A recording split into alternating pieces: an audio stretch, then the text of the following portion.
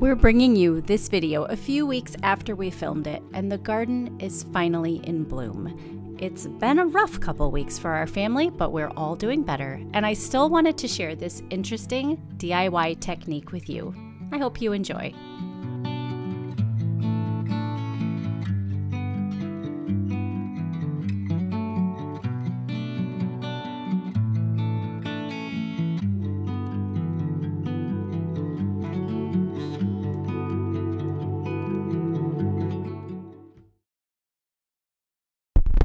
Enchanté.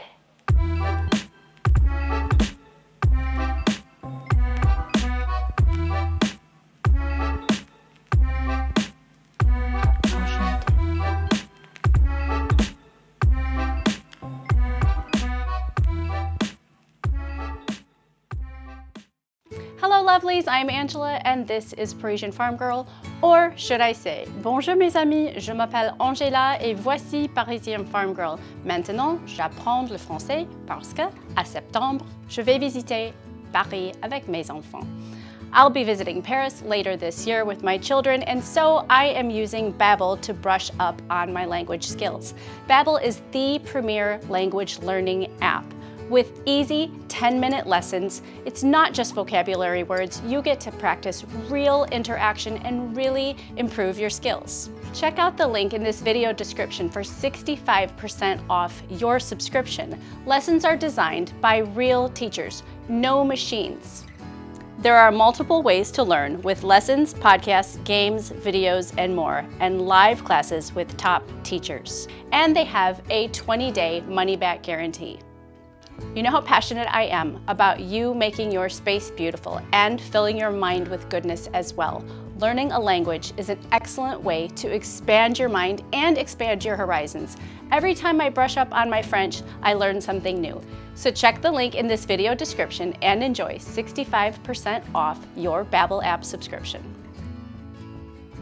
A quick video for you today because I'm actually in the middle of a project here in our bedroom and I need to get it done before I go crazy. We've decided that we're pretty much over this whole eco house thing. It doesn't really work in northern Wisconsin. We're either really cold or we're really warm. So we will be installing some wood burning fireplaces throughout the house, and we keep our fireplace cranked all winter. We're going to put a small window unit air conditioner in the living room so that we can at least have one room in the summer where we bring down the humidity because the beautiful old ivory keys are constantly popping off of our piano. Now, this eco house is designed so that air goes one way to cool it down and another way to warm it up. In theory, I think it's probably a better idea in San Francisco, where the architect is from. There are huge slats in our bedroom floor because that's on the second story of the greenhouse, and in the conservatory downstairs below me, that is the first level of the greenhouse. And I have been researching for years on ways to fill these spaces in between the boards. It would be completely uneconomical to pop them up and move them all over. They would just get destroyed. There's huge nails in the boards, and goodness knows with the cost of lumber, replacing them is out of the question. These gaps are really, really substantial. So I finally stumbled upon an idea that, from what I understand, is from colonial times. This is how fishermen used to repair their boats, by wedging rope in between the cracks. And it used to be used on wood flooring as well. So I am going to try that. I've done a few boards. I have a long way to go, the entire bedroom and then the entire conservatory downstairs. But I couldn't be more hopeful. It's going to cut down on noise. This is a very noisy house because when the kids play in the basement, we can hear it in our bedroom. It's going to cut down on weird, wonky lighting. Right now in the conservatory, I have hot pink grow lights, and they shine through every board in my bedroom in the evening, which is not very romantic, not very beautiful. So I've ordered a ton of rope, and I'm going to get to work and share how to do this with you. If you have large cracks in your floors in your own home, you can do the same thing. It will probably be a lot easier because you won't be working with an actual gap. So finally, I get to say goodbye to dropping jewelry and earbuds into the abyss. I get to say goodbye to vacuuming my bedroom and having all the dust fall down on my plants in the conservatory.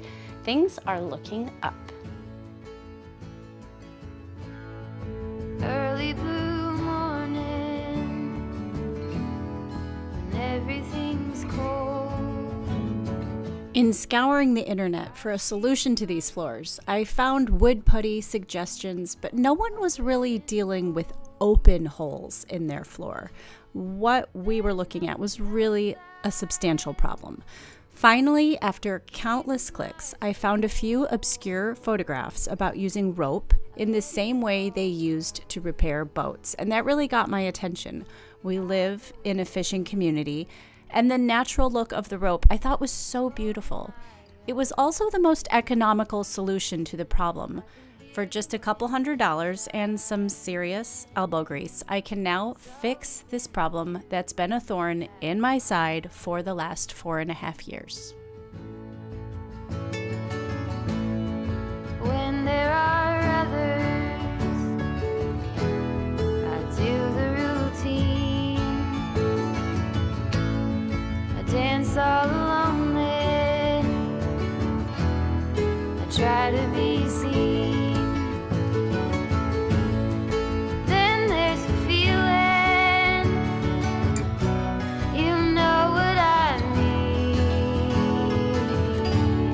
I let it all go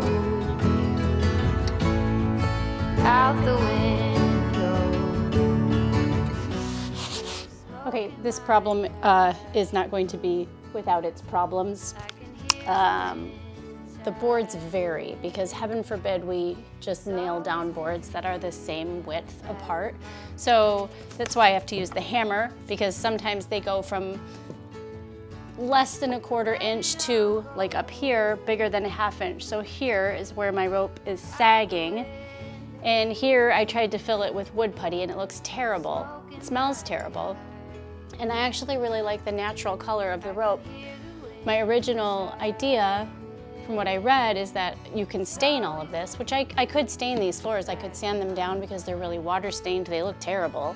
But I'm not really digging this wood putty color. So I think what I'm going to do is I'm going to order 3/4 inch, maybe singe the two pieces together, cut where it's starting to drape, and then use the same technique of hammering in the 3/4 inch, because this is really killing my mojo here. In other areas where it's just packed in tight, it's really beautiful. I love the quirky, rustic look to it.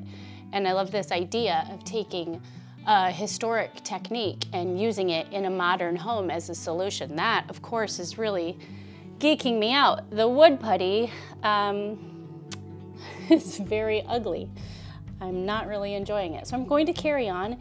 I'm going to place an order for some 3/4 inch, and I'm going to keep working this 1/2 inch into these 1/4 inch gaps because it's nice and tight and I think it looks great.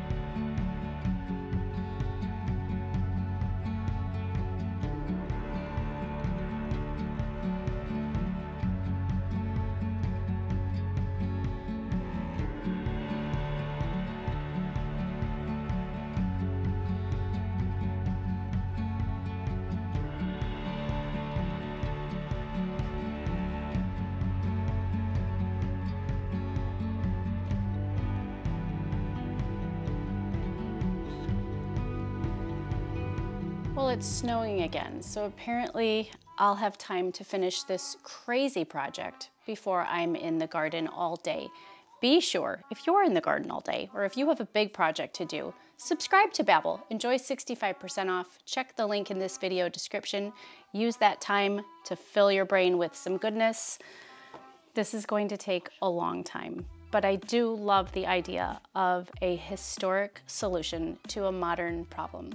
Stick around, we've got lots more DIY decorating and design. Check out this video right here. Make sure that you are a member of my Old World Design Society because that's all we do. You can do that by clicking the circle right here. And I will see you again very soon. A bientôt.